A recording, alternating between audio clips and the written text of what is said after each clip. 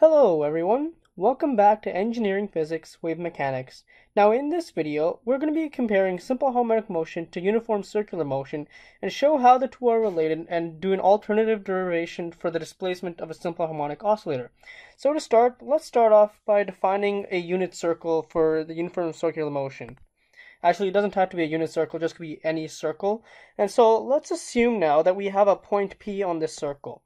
So we call this arrow, this vector from the origin to this point P, a phasor.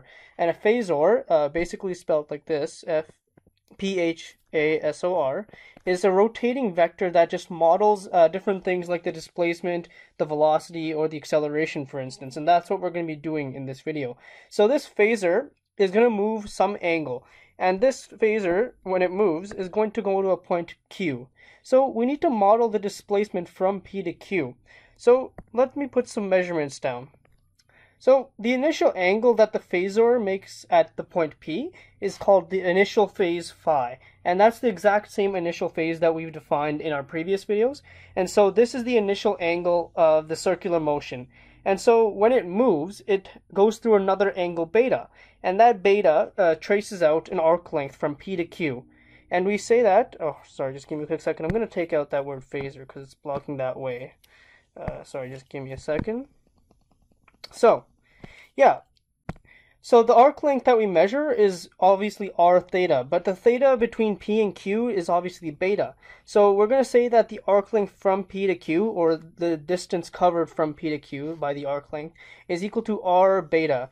And of course, r is just going to be the radius, so the length of one of these phasors. It's the same phasor actually. So it's going to be equal to r beta, which is also equal to vt. And v is the tangential speed along the curve, which is assumed to be a constant because we are dealing with uniform circular motion, so we're not accelerating around the circle. And of course, time is just the t variable right there. So the total angle beta and phi make the total angle theta, and theta is what we call the complete phase of the oscillator. So we define theta as just being beta plus phi, and if we sub in now, for beta is equal to vt over r, we get that theta is equal to vt over r plus phi. However, if you've studied angular mechanics or rotational mechanics, however you'd like to call it, you would know that omega is equal to vt over r. And recall, omega is simply just the angular speed. So how many radians are changing, or how many radians are we going through per second, right? So that's d theta dt if we're looking from the calculus point of view.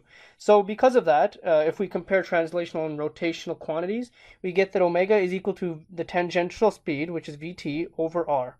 Same thing with s equals r theta. So you always multiply the radius times the angular quantity to get the translational quantity. And so like I mentioned, the entire theta equals omega t plus phi is the phase of an oscillator where phi is the initial phase. And this is where we get the phase inside the cosine for the displacement function. And so, yeah, this is the simple proof for SHM and UCM. However, this can only work if the radius is equal to the amplitude from SHM. So let's move on and define another circle now for UCM. So it's the same case here. We're going to have a phasor from 0 to P, and the angle this time is now theta. So I'm assuming here that theta is omega t plus phi already. So I'll just write that down actually. So I'm assuming that this theta is equal to omega t plus phi that we've defined earlier. So we could assume that, for example, there might have been a point r, for instance, here originally, where the p is now the next point. So theta is the total phase angle. And so let's continue on. So like I mentioned, in order to compare SHM and UCM, we have to assume that the radius or the length of this phasor from uniform circular motion is equal to the amplitude from simple harmonic motion. And we also have to assume that the angular speed, i.e. d theta dt, how many radians we're going through per second, is equal to the natural angular frequency from simple harmonic motion. And if we do that, then we can say that, of course, r is equal to a, and the displacement along the x direction, of course, is x. So what we can do is we can draw a line downwards from the point P and take this projection onto the x-axis of the phasor. And, of course, the angular speed is going to be the angular frequency. So we're moving through an angle theta in with the speed of omega equals omega n. And so if we do that, we get that x is equal to r cos omega t plus phi. And because of then, so x is the projection of the phasor at p down to the x-axis, right? Because x is equal to a cos theta, but theta is defined as omega t plus phi. And if we consider r to be a, then we get a cos omega nt plus phi. And so here we are. SHM and UCM correlate. And so what we can take away from this is that from uniform circular motion, if we have that r is equal to a and omega is equal to the natural angular frequency, we can say that simple harmonic motion is the projection of uniform circular motion onto a line. And in this case, we usually project it onto the x-axis. So we don't use the y projection. We only use the x projection. So yeah, moving on. We also have y equals r sine omega t plus phi. But what does this actually mean? Now, this is the y projection, so this predicts how a vertical system would move. However, this isn't actually what we use for our simple harmonic motion equations, and because we don't do this because they're pi out of 2 out of phase with the x displacement. So if you use the trig identity sine theta is equal to cos pi over 2 minus theta, we get a sine omega nt plus phi, which is also equal to a cos omega nt plus phi minus pi over 2. So you could factor out a negative here and get this answer, because if you factor out a negative in the argument of the cosine, you get theta you get theta minus pi over 2, but because of the negative factored out, the cosine consumes that negative and returns the same positive argument. So that's how we got this. So what this means is that the y projection is pi out of 2 out of phase with the x projection. However, for simple harmonic motion, we always model our equations using the x displacement. So yeah, now let me move on to the next page. So before going on to the next page or the next part of the video, I'd actually just like to show you these two GIFs, and yes, they are pronounced GIFs, I did search it up. These two GIFs that represent sort of the motion that we've been looking at with these phasors. So as you can see on the bottom GIF, the vertical motion of a simple harmonic oscillator to the right can be modeled by the vertical displacement perfectly well if they're in sync. And this is assuming that r is equal to a and that omega, the angular speed, is equal to the natural angular frequency of the oscillator. So you can see the vertical displacements matching perfectly. But of course, we always model our simple harmonic motion with x displacements. And you can see that at the top. Because usually when we look at our x displacement, we're assuming that the simple harmonic oscillator starts from a positive or negative amplitude position. And that's why we start modeling with x instead of y, because y starts at 0, right? So now let's actually move on to the second part of the video. So for the second half of this video, I'm basically going to confirm some more equations. Like, for instance, I'm going to confirm that omega, the natural angular frequency, is indeed equal to this K effective spring constant over m. However, we're only going to deal with one spring constant, so we're going to prove that it's equal to the square root of k over m. So to start, let's define 3 circles in uniform circular motion, and let's define some phasors. So I've defined a position, velocity, and acceleration uniform circular graph with each of their own phasors. So of course we already defined this vector phasor x at point P with phase theta. And this, of course, we know that r is equal to a, and we're assuming that it's moving counterclockwise. So if we look at the velocity at this point P, we know that the velocity and of course, not rotational mechanics, but translational mechanics, that is, the velocity always acts tangentially to the circle. So that's why we have v acting tangentially here, and we have theta being down here, which is just the same angle from the position graph, position circle, sorry. And the theta is, by the z rule, theta is also up here, and theta will also be up here. So that'll come in handy when we start doing our derivations. And we know from our acceleration graph, we know that if you study uniform circular motion, that we always have a normal acceleration acting inwards towards the center of the circle. And if you've studied more complex uniform circular motion, actually just circular motion in general, then you know that you might have a tangential acceleration. However, we don't have a tangential acceleration here, so we have at is equal to 0 simply because we are dealing with a uniform circular motion, right? So v won't be changing. I mean, of course, the velocity will be changing because the direction of the vector changes, but the magnitude of the magnitude, i.e. the speed, will not change around the circle. And that's why we have a constant angular speed as well. And so, yeah, let's work with our equations now, or our graphs now. So let's define the x projection again. So we defined the x projection to be a cos theta, right? So that's how we got a cos omega nt plus phi. And in the velocity, phasor graph, or circle that is, we have Vx as being the x projection of the velocity onto the x-axis as being the vector v at p sine theta, right? Because sine theta is the opposite, so we define this blue vector arrow right here to be the x projection of the velocity, because we're trying to project everything onto the x-axis right now.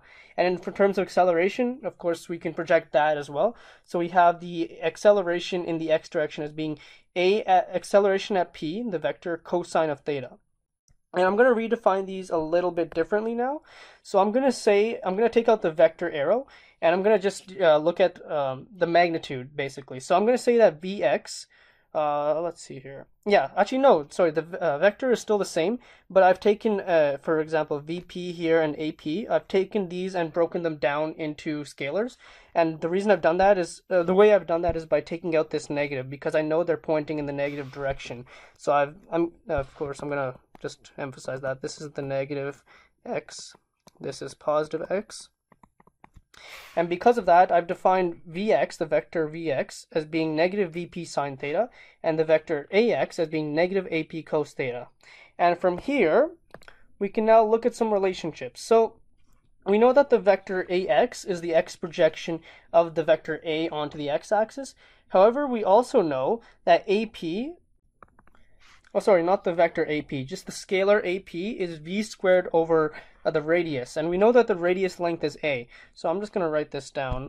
We know that, for example, the centripetal force, for instance, is mv squared over r, right? But AC, which is a centripetal force, or center-seeking acceleration, is v squared over r. So that's where we get this v squared over a from. So yeah, we get negative v squared over a cosine theta is equal to negative omega a squared over a, because v is equal to omega a, right? Remember we defined, or I just mentioned that omega equals vt over r. So if you just multiply both sides by r, right, you get v is equal to omega a. And because of that, a squared up top cancels out with the a, so it leaves one a up top, and we get the vector ax is going to be equal to negative omega squared a cosine of theta, which is equal to negative omega squared x, because this is x. And now, of course, we have this in a form that we already know of. So if we compare this now with a is equal to negative k over mx, we get simply that if we take ax being the horizontal projection that represents the simple harmonic motion along the x-axis, then we can easily compare this with the simple harmonic motion along the x-axis that we already know of with a. And because of that, we get that omega, the natural angular frequency, must be equal to the square root of k over m. So hopefully I've kind of convinced you that this is indeed true. I know I kind of brought it up on the spot in our derivation video, but hopefully you are convinced that this is indeed true. So now let's move on to an example.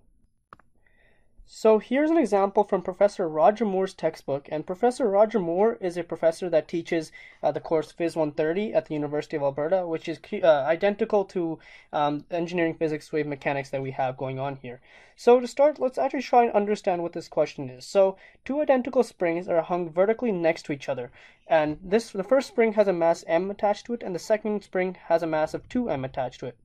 Both masses are pulled down from their equilibrium positions and released at rest at exactly the same time. What is the magnitude of the phase difference between the displacement of the two masses after the first mass has reached its equilibrium position for the first time?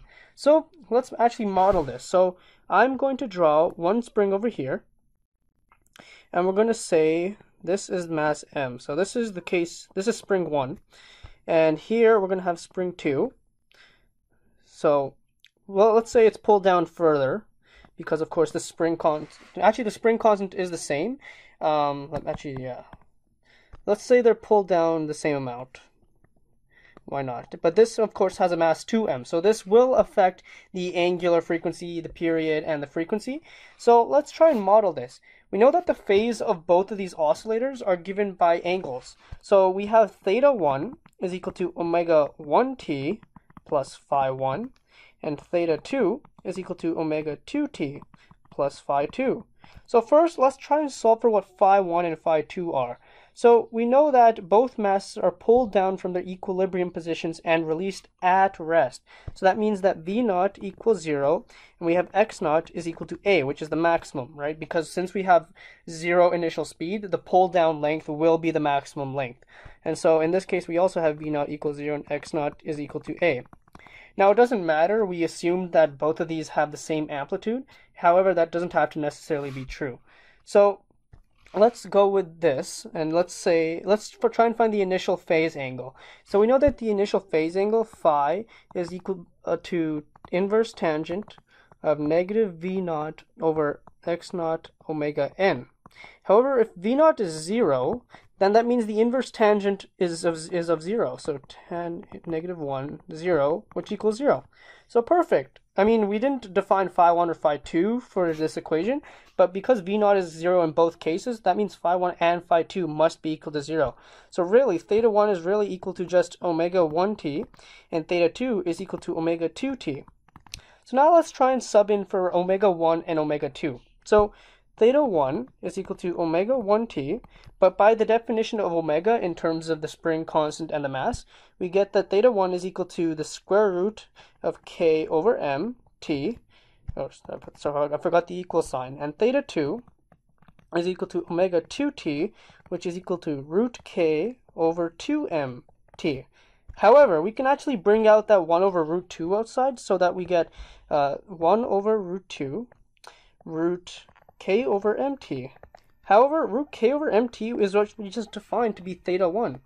So this means that omega theta 2 is equal to theta 1 over root 2. So here we have something to work with now. And what the question is asking is, what is the magnitude of the phase difference between the displacement of the two masses after the first mass has reached its equilibrium position for the first time? And we know that the equilibrium position happens at pi over a phase angle of pi over 2. And the reason we know this is because we start off from the very bottom of the motion, right? So let me say that the equilibrium position, for instance, is here. All right? So of course, we're at the most negative position here. So it's going to go up, and this is going to cover pi over 2 on that unit circle. And so when we go back up, this will be another pi over 2. But then when we come back down, this will be another pi over 2, and then another pi over 2. And this is how we get our phase of a total phase of 2 pi. And then the cycle repeats itself, right? So this is why we know that the phase will be pi over 2 when we reach equilibrium. And the question is asking, what is the magnitude of the phase difference between the displacement of the two masses after the first mass has reached its equilibrium position for the first time? So that means theta 1 will have to be equal to pi over 2. So that means that at that point, that theta 2 will be equal to pi over 2 over root 2, which is equal to pi over 2 root 2.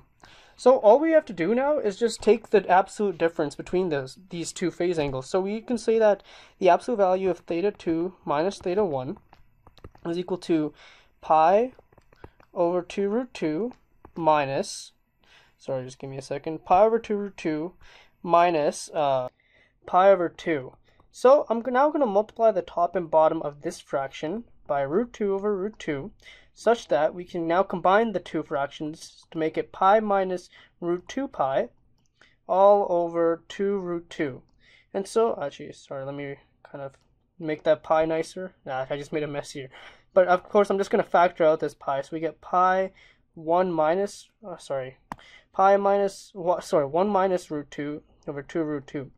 However, 1 minus root 2 is actually negative because root 2 is approximately 1.40 something, I believe, or 1.41 something. So you actually have to flip this around because we're looking for the absolute value. So this will now become, let's see here, pi root 2 minus 1 over 2 root 2. And there you go. That is the final answer. So let's try and actually make sense of this. So in our second spring system, we have a mass of 2m. And we know that for any physical system, if we increase the mass, we're technically increasing the inertia as well. And of course, inertia is the resistance to acceleration, right? It's a property of a mass in terms of physics. So when we're talking about the mass being, when we're talking about greater inertia, we're talking about the period now becoming longer. So let's actually try and look at this, right? So we have t is equal to 2 pi over omega if we rearrange the equation on the right, because omega is equal to 2 pi over t. So omega 2, or the second angular frequency of the second system, or sorry, the second angular frequency representing the second system, is the square root of k over 2m. But so because of the 2m, omega 2 will now become smaller than just what omega 1 is, right? Because this 2 provides a factor that kind of decreases it by 1 over root 2, right? So because of that, what we're going to have is we're going to have omega 2 being smaller than omega 1. And when we plug in 2 pi over omega 2, we're going to get a value greater than the initial period. So let's see, let me just write this down. So T1 of the first system is going to be greater, oh no, sorry, not greater. T1 is going to be less than T2. And the reason is because T2 is equal to 2 pi over omega 2, but omega 2 is equal to, omega 2 is smaller than omega 1, which will cause this denominator to be smaller, which will make the period larger. So it takes a longer time for the second system to reach its equilibrium position compared to system 1. So when the system, let me kind of draw it to the left side a little bit. When the first system reaches its equilibrium position, the second system will be somewhere here still. It'll be somewhere out here. And this is the phase difference we're looking for, the difference in where they are in their cycles. And so hopefully you understood that, and I hope you found this video informative. In the next video, we'll be talking about a little bit more about velocity and acceleration, so it'll be a shorter video. And hopefully you guys found this video informative, and I'll see you guys in the next video. Thanks for watching.